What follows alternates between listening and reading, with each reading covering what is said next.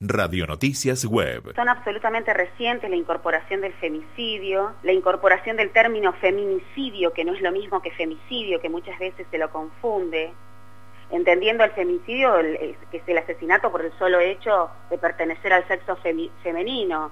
En vez del feminicidio, lo que contempla es cuando esta desaparición o este crimen concurra el silencio, la omisión, la negligencia y la inactividad de las autoridades encargadas de prevenir o erradicar esa situación.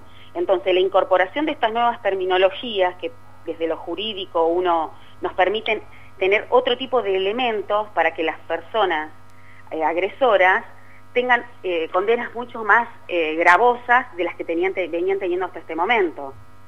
Y en materia civil, la ley 12.569, que es el marco regulatorio de nuestra ley, también ha generado, posibilita medidas que tienen que ver con la restricción y el impedimento. Lo que sucedía acá es que la ausencia de figuras tipificadas en el Código Penal no permitían que estos agresores, que violaban reiteradamente las medidas que otorgaban los juzgados, tuvieran una condena o una sanción, por ejemplo, privativa de la libertad.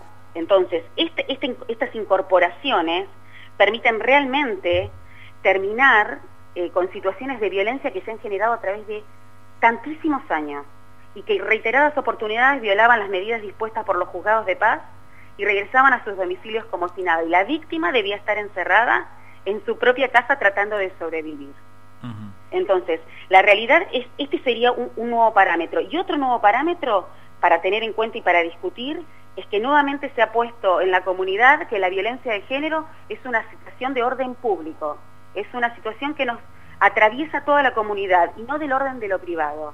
Entonces, al pasar de una instancia donde las personas resolvían estas cuestiones entre cuatro paredes y el resto de la comunidad y el Estado no intervenía, sucedían las situaciones que sucedían. Al entenderla y comprenderla como una dimensión de orden público, tanto la comunidad, las instituciones y el Estado deben activamente comprometerse en la erradicación. Hay organismos que todavía no se comprometen con la situación de violencia y hay organismos que no les interesa intervenir comprometiéndose en estas situaciones. Tenemos estas dos variantes. La realidad es que la dimensión pública que está tomando la situación de violencia permite visibilizarla mucho más fácilmente y siempre encontramos en la comunidad una persona que pueda generar esta denuncia, acercarse a los organismos de violencia de género o a las ONG.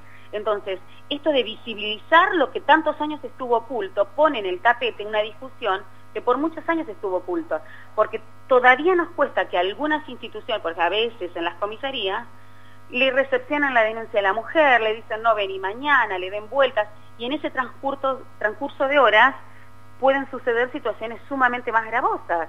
No se interviene oportunamente y después hay situaciones también con los hijos.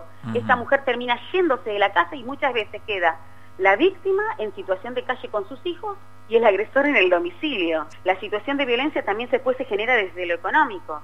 Lo que se hace en un primer momento, en una primera instancia, es que la mujer pueda recuperar el lugar, el espacio habitacional.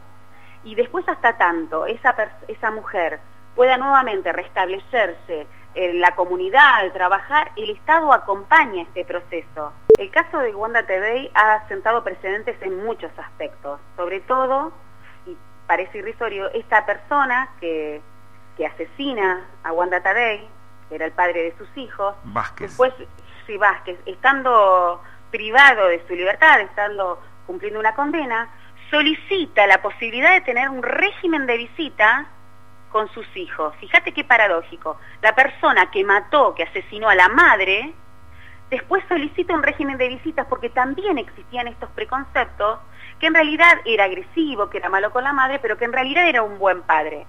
Una persona que es violenta con una mujer, un hombre que asesina a la madre de sus hijos, no puede bajo ninguna circunstancia ser un buen padre. Y entonces fue uno de los primeros casos donde realmente se opusieron a que existiera un régimen de visitas, instaurándose nuevamente que esta persona había sido quien había asesinado a la madre de estos chicos. Pero él pedía el régimen de visitas como una persona que podía desarrollar un vínculo sano con estos chicos. Entonces, fueron disparadores que también permitieron que otros juzgados de la provincia de Buenos Aires tuvieran en cuenta al momento de establecer regímenes de visita, bajo qué condiciones se realizan, quién los monitorea, ¿Se pueden otorgar o no se pueden otorgar?